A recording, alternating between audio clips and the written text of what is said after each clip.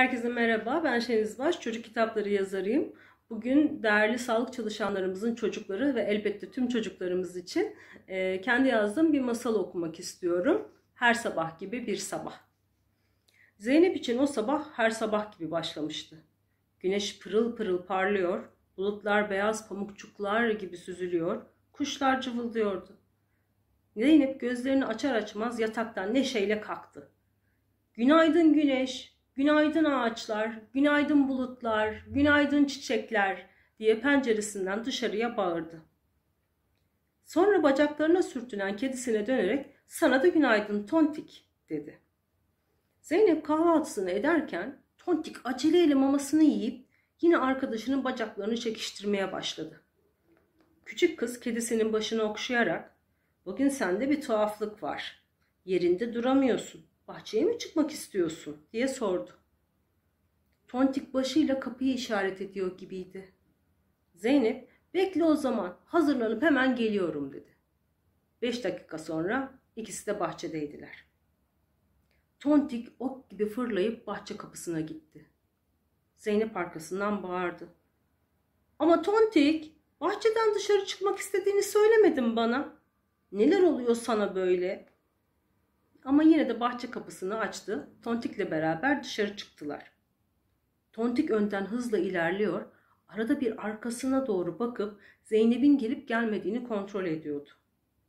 Zeynep kediye yetişeceğim diye neredeyse yuvarlanacaktı. Yaramaz kedi, beklesene beni. Bir kedi kadar hızlı koşamıyorum. Evin karşısındaki ormana vardıklarında Tontik nihayet yavaşladı. Tam girişteki büyük çınar ağacının altında durdu. Zeynep birkaç dakika sonra yanına vardığında nefes nefese kalmıştı. Evet, ne var bakalım söyle burada.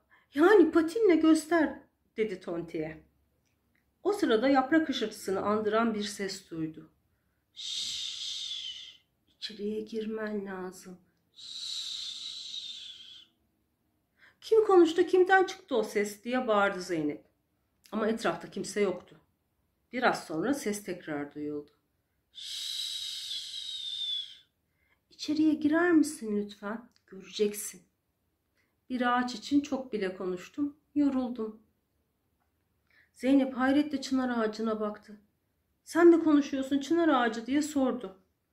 Çınarın dalı onu onaylarcasına sallanmaya başladı. Zeynep gülerek her ne kadar bir ağacın konuşması garip olsa da lütfen dediğin için içeri giriyorum. Nazik olman çok güzel dedi. Tontik ormanda bir rehber gibi patikalardan, çalılara dolaşmadan ilerlemesini sağlıyordu Zeynep'in. Zeynep bu koşuşturmaya dayanamadı. Tontik biraz dinlenmem lazım, duralım diyerek bir kütüğün üzerine oturdu. Yerdeki mantarlara gözü takıldı. Ne kadar da parlaklar diye düşündü. O anda yine bir ses kulaklarında çınlamaya başladı. Dıt dıt, dıt dıt. Kütüğün üstünde dinlenme süresi 3 dakika. Varış noktasına kalan mesafe 5 dakika. Küçük kız birazdan yanınızda. İmza Mantar Telgrafhanesi. Zeynep kahkaha atarak ne yani siz de mi konuşabiliyorsunuz mantarcıklar dedi. Yerdeki en parlak mantardan neredeyse ışıklar çıkacaktı. Dıt, bunda gülünecek bir şey göremiyorum. Dıt. Mantarlar tüm doğanın haberleşme aracıdır. Dıt. Bunu herkes bilir. Dıt. Şaşkın küçük bir kızsın sen. Dıt. Ayrıca süren bitti. Yola çıkman lazım. Dıt dedi. Zeynep, mantardan bir telefon demek. Bugün birbirinden ilginç şeyler öğreniyorum. Nasıl da gizlemişsiniz benden konuştuğunuzu. O kadar baktım size. Suladım. Üstünüze kimse basmasın diye uğraştım. Ama ancak şimdi mi söylüyorsunuz bana konuştuğunuzu? Diye şakacıktan azarladı mantarı.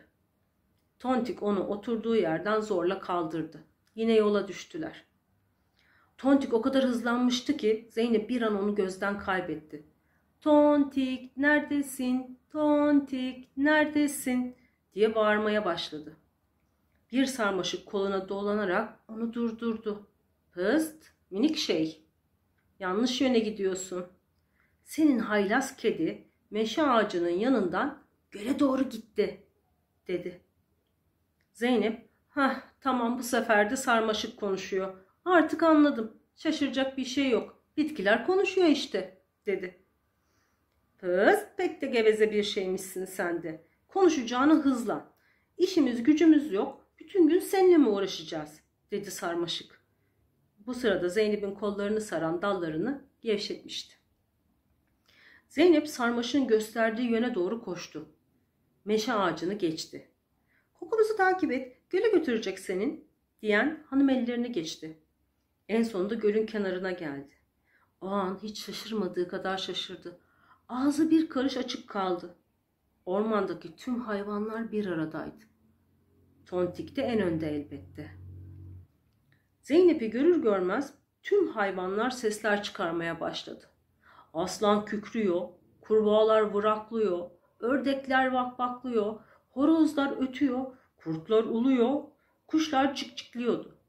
Zeynep, "Ne dediğinizi anlamıyorum ama," diye bağırdı. Bir domates fidesi hafifçe eline dokundu. "Tıp, tıp, doğa gününüz kutlu olsun diyorlar," dedi. Zeynep fideye doğru eğilerek, "Sen de hayvanların dilini biliyorsun demek. Peki söyle bakalım, niye benim doğa günümü kutluyorlar?" dedi. Domates fidesi kıkırdadı. "Bahçendeki güllere gözün gibi baktığın için, karıncaların üstünden atlayıp geçtiğin için, gölün kenarındaki çöpleri topladığın, kedi Tontik'e çok iyi bir arkadaş olduğun için elbette. Sensiz kutlamak istemediler doğa gününü. Hem sen de, tüm insanlar da doğanın bir parçası. Şaşkın," dedi. O gün akşama kadar Zeynep, Tontik, bitkiler, ağaçlar, hayvanlar hep birlikte eğlendiler. Yeni fideler ekip kuşlar için evler yaptılar. Siz de doğa gününü hayvanlarla, bitkilerle, ağaçlarla geçirmek ister misiniz? O zaman yeni bir fidan dikin, bir köpeği sahiplenin. Hepinize sevgiler, teşekkürler.